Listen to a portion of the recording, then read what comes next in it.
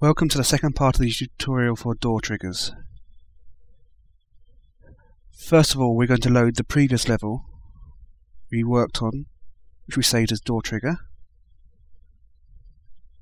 And then when this is loaded, all we need to do is add another trigger zone inside the door in the red room, so we can make that one trigger the door to close. So we replace the trigger zone, go into the properties and name it door close trigger.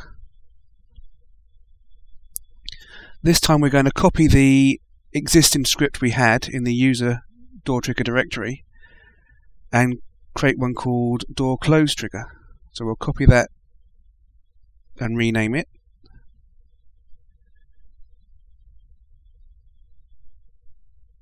The way that the door script itself works is if it gets an activated equals 1, it will open. If it gets an activated equals 0, it will close. So we'll change the activate if used to show that it will close it. So set it to 0. And now we have to make sure the trigger has the door 1 in its if used section. So we'll add that here now.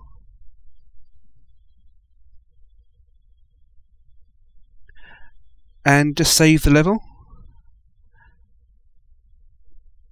Now we'll try and build and run it.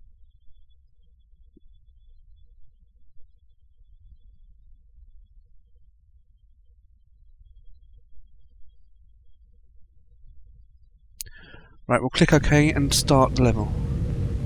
We'll go and open the door via the trigger we already used.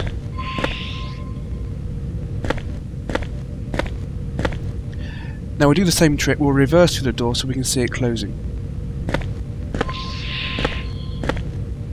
There you go, that door is now permanently closed unless you create another trigger zone or switch or something else that will actually open it.